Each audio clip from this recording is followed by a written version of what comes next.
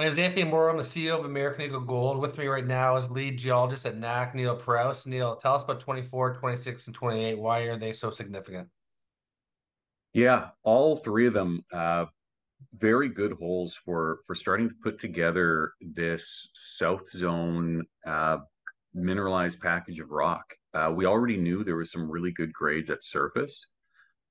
24 was really important because it ties the high grades at surface, peters out a little bit, but still remains pretty consistently mineralized right down to a depth of 950 meters underneath the historical North Zone. So it shows that continuity that we now know is there along a slightly narrower zone than the South and North zones eventually swell to be at their surface expression, but it's going a long way to showing that continuity of mineralization. So very, very encouraging to see. Hole 26 does something similar, collars from the same location, but then drills off to the northwest, and it shows again just consistency of grade right down to depth with some really good higher grade intervals within that. In yeah, really nice bornite veining and pretty consistent gold grades throughout it too. What I'm most excited about is hole 28. Hole 28 showed from surface really, really strong gold grades. And the best of the gold grades were hosted in a pretty unique looking rock, especially from a mineralization standpoint, where it was really cryptic. It was very hard to see with the naked eye until you got it outside in the sunlight. And it's just this really finely crystallized bornite in this more angular sedimentary breccia. So it looks distinct from the stockwork mineralization, which we see in the altered intrusive, which characterizes a lot of the South Zone, but it's got that same copper to gold ratio signature, just in a different mineralization style.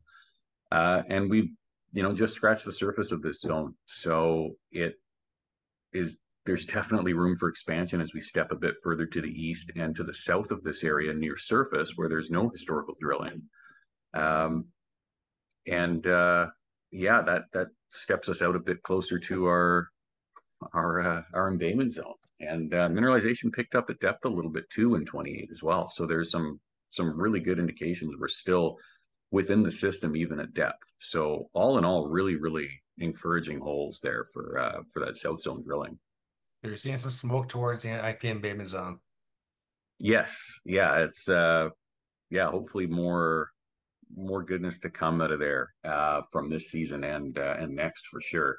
Um, yeah, and also, I mean, I don't want to detract from the drilling along the western zone too. Holes 22 and 25. Not as booming high grade as 28, but there's still some really good intervals within that. And at depth, it does show that continuity from the north zone to the south zone, especially within the body of rock that's immediately proximal to the porphyry stock, where we start to see little dikes of the porphyry stock. There's some really interesting mineralization style in there and some really high grades within that. So it's just good indications that NAC has the potential to host some of these really high grade volumes of rock, either immediately abutting the porphyry stock or where these dikes that seem to be associated with the mineralization outboard to the west have a confluence. So yeah, it's again really encouraging to see those holes as well. So we let the cat out a little bit out of the bag by giving a little bit of insight in terms of what we're kind of seeing in 33, 35, 38, 37.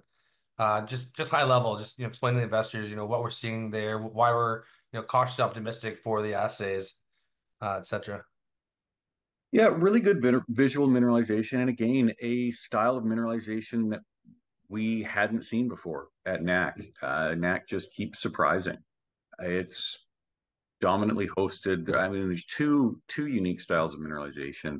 33, we hit a big interval of chalcedonic hydrothermal breccia uh, and broader zones of chalcedonic stockwork with some really nice copper sulfide mineralization within it. So that's very encouraging to see. A bit more indicative of epithermal style mineralization, but pretty deep within the porphyry system. So that has some pretty good implications for telescoping, or at least a migrating center of the system. So it shows that it was long lived. Um, And we already have some indications of that just from the scale of the mineralization we see, but it's good to get some more textural confirmation of that. And then stepping to the north in 37 and 38, we're hitting a pale, different textured intrusive with pretty abundant chalcopyrite and bornite mineralization as disseminations in it. And it's the first large volume of intrusive rock we've seen with a lot of copper-bearing sulfide disseminations. Um, and these are really interesting looking. There's definitely a sericitic overprint to the rock. There's dark sooty rims around the sulfides. I mean, this looks like there's been a bit of a history to this rock.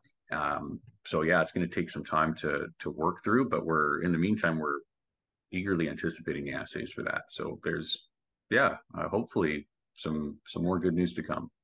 We did some university testing at the lab of some of the core from 35. Can you just speak to that a little bit? Yeah, they're still undergoing that. There's some SEM work done on the actual composition of the sulfides, and it does look like there's some chalcocite rims around some of the bornite grains, which is really encouraging from a grade potential. Um, and then yeah, we're just waiting for confirmation on the actual modal abundance of copper and copper bearing sulfides in the rock. But it's looking pretty encouraging so far. Really neat stuff. All right, Neil. Well, look, we're very excited. It sounds like we have forward-looking statements, a tiger by the tail here. We're excited for these results to come out, and I like to tell people we had a little bit of break in terms of our news, but we're gonna have a lot more regular news coming out through the end of the year. We need to feed that beast, and we believe NAC is quite the monster. So thanks a lot, Neil, and stay tuned, everyone. Yeah, thanks, Tony.